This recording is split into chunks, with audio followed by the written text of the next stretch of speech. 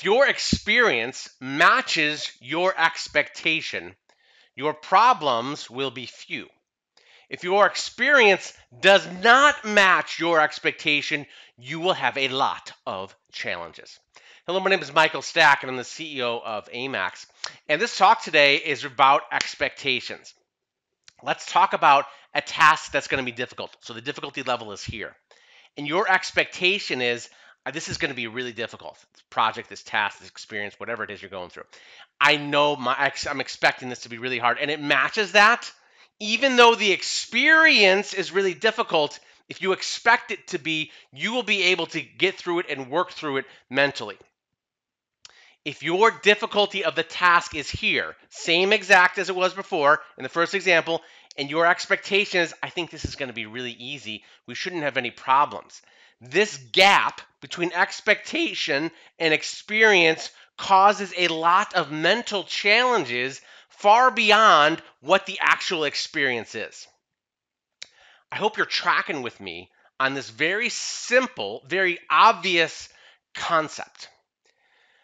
What I want to talk to you about today is doing this for your employees in regards to work comp management. Doing this for your employees in regards to work comp management, we need to set their expectation for them of what is going to happen. Because if the bar of whatever the work comp experience is here, and they have no idea where to place the bar. They're like, I don't know, maybe it's here, it's here, it's here.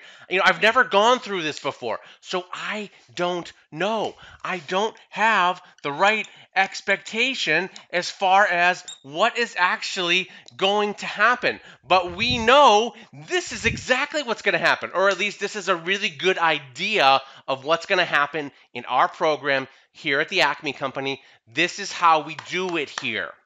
And this is what you should expect.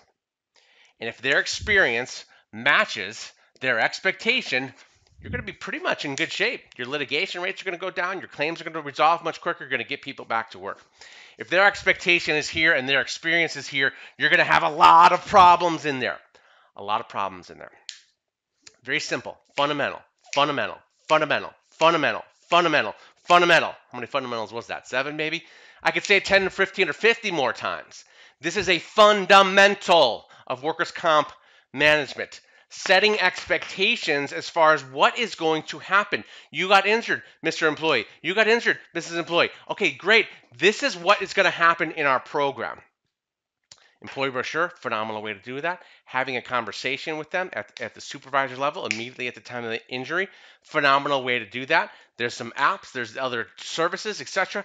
Phenomenal way to execute this. However you execute it, you need to execute it, is the point.